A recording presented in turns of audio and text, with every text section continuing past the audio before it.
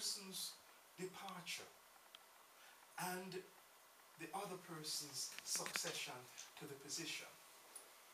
In that interregnum, many things can go wrong, which is going to be very difficult to put right.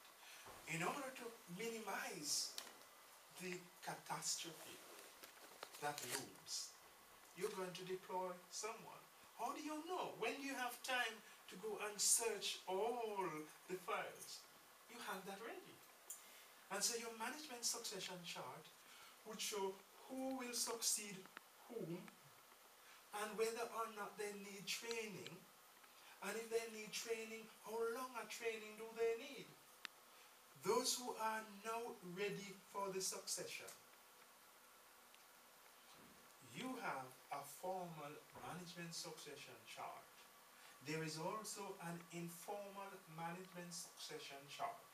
Your formal management succession chart should bear some relation to the informal management succession chart. This is where the other aspect of the authority comes from. So that these people must be seen as capable and competent of performing the job as much as the workers in general see them. But Victor, regarding stabilizing the work, if they, for example, they are rotating every month, do you think the work is stable? Oh yes. So, for They example, have their permanent. one guy, he just like to sit, okay, for a position for only 3 months, then he has to move to another one. They don't spend 3 months. They don't spend 3 months on I know, the job. but he's going to another position. But he doesn't spend 3 months on the other job.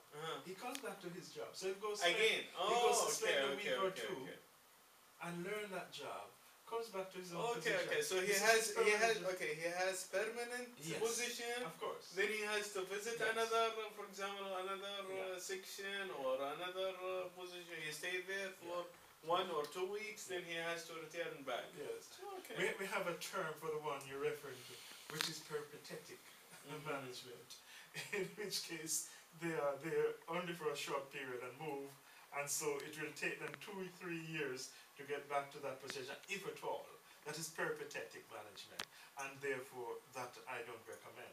But I recommend where they have time to move and learn their other jobs, and then they get back to their own job, just in case they have to cover one day, and then you know that they're able to cover for a short period, not an extended period, but at least for a short period of time.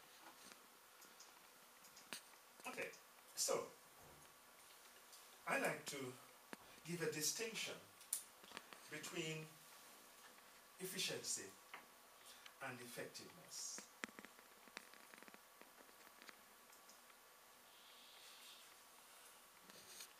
So let's look at efficiency in 2 perspectives. Sorry.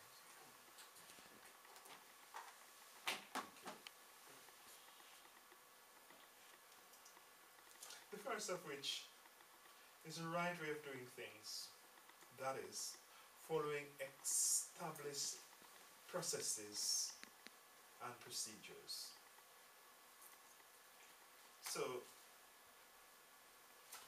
this is how we're going to do it. And so you probably refer to your secretaries or your PAs as being efficient, because this is what you expect them to do, and they do as you expect them to do. That is. Second aspect will be, I like to use the term judicious. It's a judicious utilization of resources. So you're going to be as stringent as possible in the utilization of the resources that you have. And so, again, we can think of resources, or the time. Time is included as the resources. We can look at financial resources, and time can be costed, and time must be costed. Number 2 incorporates the notion of effective resource management. I think you must have heard a lot about people talking about productivity gains. And so within the industrial relations arena, then there's some credence for So that if you give something, for example, if you award a salary increase, then you would expect more output from the team. Yes. So it may be that, and I'll give you an example here, wherein Royal Mail decided to honor the workers' request for wage improvement. Of course they did, but what they did then was to put them in teams. By putting them in teams, they then are responsible for an area. So we're looking at the delivery people.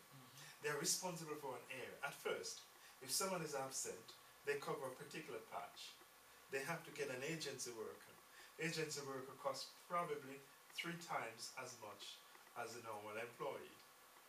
Now, with having given them an increase, they then put them in teams. The team is responsible for a complete area. Being responsible for a complete area, it means that they have to cover for their colleagues.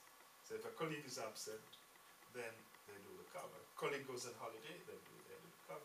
No more agency, and therefore efficiency comes into place. So this is the productivity gains. So the productivity there is where you give something and you get something higher in return.